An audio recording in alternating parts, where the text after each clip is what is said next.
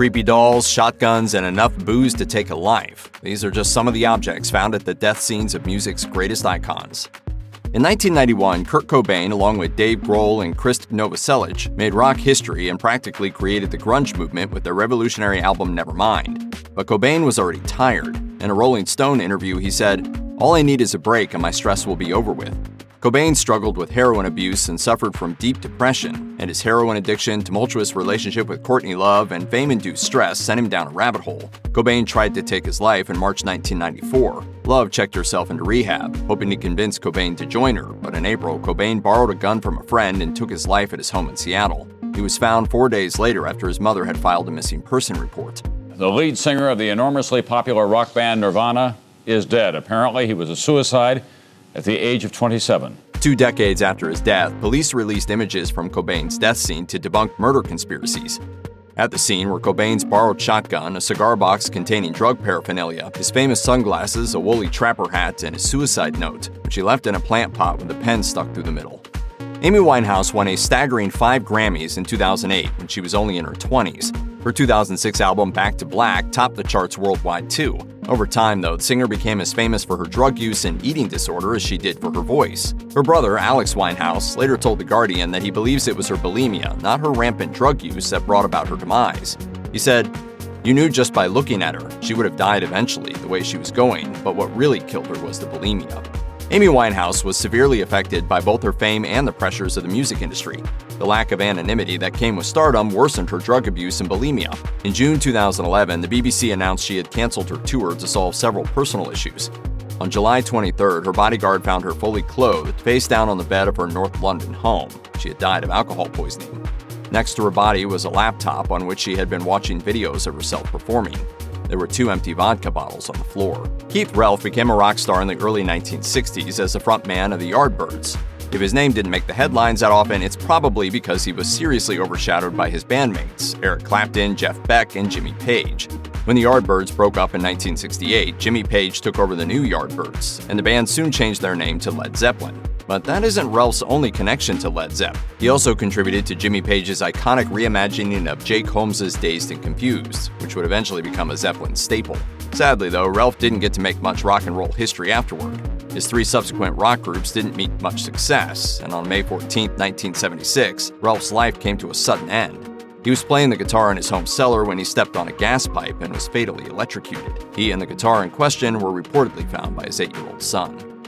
In 2009, Michael Jackson was preparing for a huge comeback via a series of farewell concerts at the O2 Arena in London. Jackson fans were so enthusiastic that 360,000 registered applications before ticket sales started, and the 10 concerts were up to 50.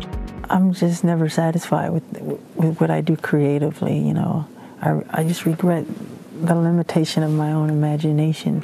Jackson was struggling with severe insomnia at the time, however. He had gone 60 days in a row without experiencing REM sleep. With this came a myriad of issues. He had paranoid episodes, he would talk to himself, and he was unable to remember lyrics or dance moves. That's when Jackson's doctor, Conrad Murray, chose to prescribe him propofol. Propofol is an anesthetic that should never be used as a sleep aid, however, as it doesn't induce REM sleep in the patient. On June 25, 2009, Jackson was found dead. The death scene included bottles of propofol and benzodiazepines, the combination of which triggered the fatal overdose. There was also an IV drip, Bennington tubes, an oxygen tank, a cardiology book, and for some reason, a vintage doll. The Mamas and the Papas' haunting voice belonged to Cass Elliot, a singer well beloved by her audiences but harangued by the fatphobic views of the American public. Elliot's struggles with her weight were even referenced in her song lyrics. Eventually, she began a radical diet. Elliot fasted 4 days a week for 7 months in a row, eventually losing 110 pounds, but ending up in the hospital in the process. The next year, Time reported that Elliot was continuing her dangerous diet. She joked that it cost her $2,000 a pound, as she had to cancel $250,000 worth of shows while she was in the hospital.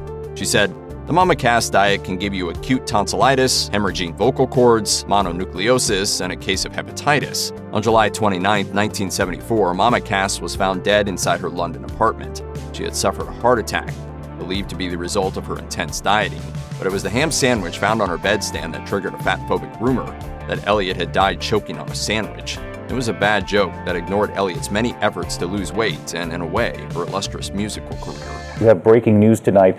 Out of Los Angeles, the death of singing star Whitney Houston at the age of 48. While Whitney Houston was an internationally acclaimed singer, she also struggled with substance abuse and a rocky personal life. During the 1990s and 2000s, Houston was married to musician Bobby Brown, and their relationship became a frequent topic of discussion, with mentions of serious drug abuse and even violence. Brown later spoke on A&E's biography, Bobby Brown, and explained that both he and Houston had serious addiction problems. He claimed that he wasn't the bad boy painted by tabloids or the man who had gotten Houston hooked on drugs. Houston and Brown's marriage ended in 2007, but she continued to overindulge in narcotics. On February 11, 2012, she was found dead in a bathtub at the Beverly Hills Hilton. At the scene were a hairbrush, 2 hairbands, several prescription drugs, and olive oil, which was mixed in with the water. The official cause of death was drowning, facilitated by heart disease and cocaine use. Chris Cornell was one of the big faces of the grunge era as the leader of Soundgarden. In 2017, he and his band were on tour after a temporary hiatus.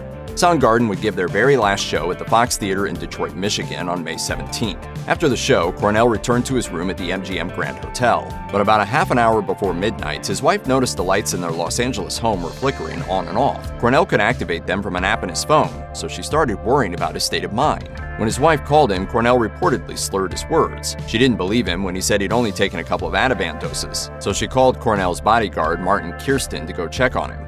Just after midnight on May 18th, Kirsten entered the room and found Cornell dead. He had taken his own life. The police officers that arrived at the scene eventually found medication bottles containing prednisone, omeprazole, and lorazepam. The death scene photos also show Cornell's guitar case, sunglasses, a deodorant bottle, and a contact lens case. During his career, the king of rock and roll had 108 Billboard Hot 100 hits, 129 Billboard 200 charted albums, and a total of 67 weeks at #1 on the Billboard 200.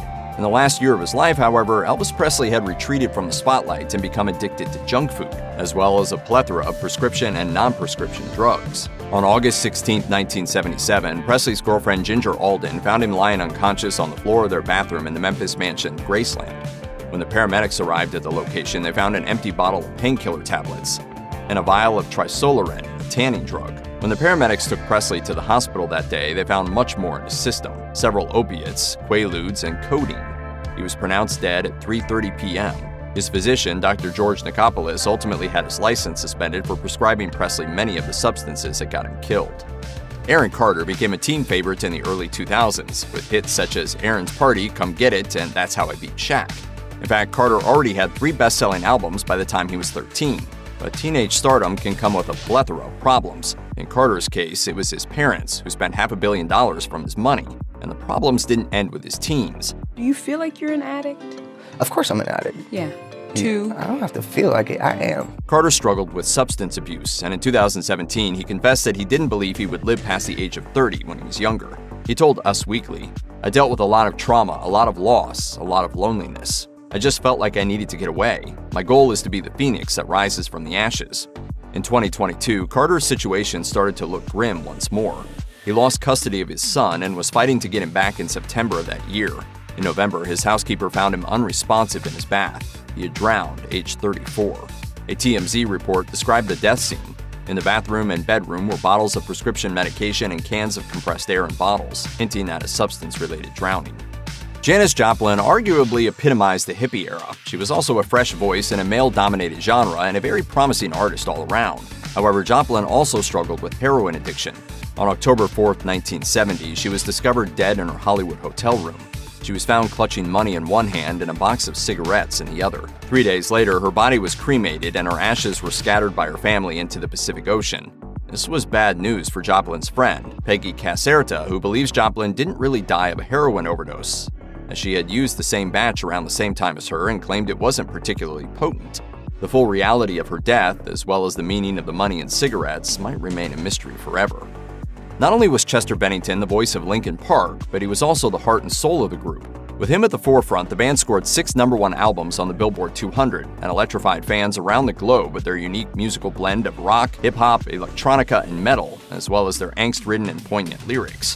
On July 20, 2017, Bennington was found dead at his California residence. TMZ obtained a toxicology report that revealed further details about the singer's passing, as well as what was found at the death scene. According to the outlet, Bennington had taken his own life. In his pockets, investigators found coins and a boarding pass for a flight from Phoenix to Los Angeles. A handwritten journal containing what was purported to be Bennington's biography was found in the room, as well as a typed biography in the drawer of a nightstand. In addition, the officials discovered an iPhone, a half-empty bottle of Corona, one empty bottle of beer, a prescription for Zolpidem, and other miscellaneous items scattered around the bedroom. If you or anyone you know is struggling with addiction issues, help is available. Visit the Substance Abuse and Mental Health Services Administration website or contact SAMHSA's National Helpline at 1-800-662-HELP 4357.